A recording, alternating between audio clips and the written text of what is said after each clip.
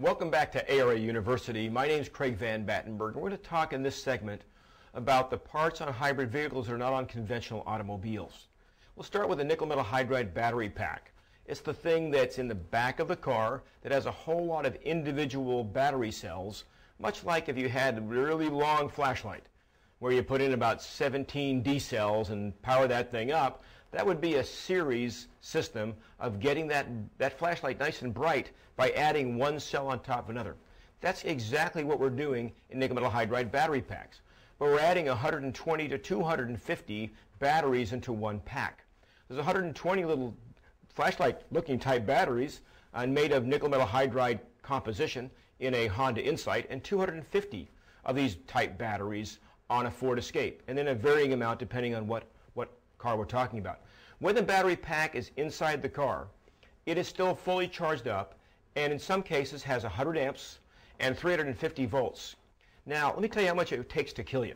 It takes about 60 volts and a quarter of an amp to be lethal. So now we're talking 100 amps instead of a quarter of an amp, and we're talking 350 volts and not just 60 volts. So needless to say, this is one of the most dangerous parts of the car.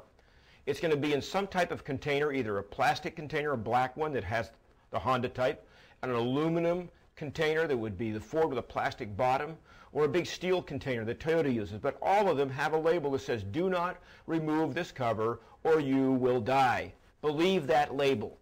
So when you're taking these battery packs out, there's going to be some safety procedures we'll discuss in another segment on how to be sure there's no voltage coming out of the battery pack.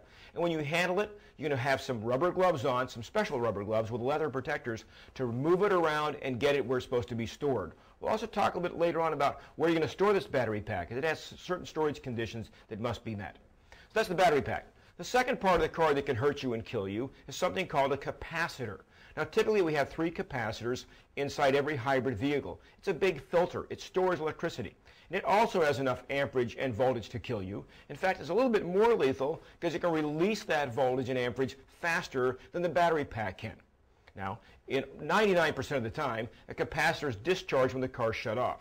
But a little bit later on, we explain to you where you can hook up a test meter and what type of meter to be sure the capacitors are at 0 volts before you touch them with your bare hands.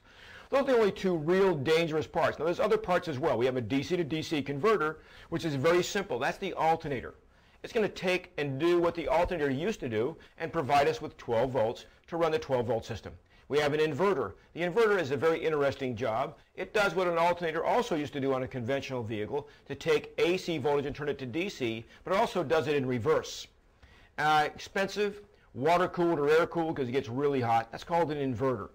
Then we've got 2 cooling systems on some of these vehicles. They'll have 2 cooling systems, which means we have 2 water pumps, 2 radiators, 2 of everything, because I have to cool down a transmission and some other devices with water. I've got high voltage cables that transfers all the electricity around. They're usually orange or bright blue.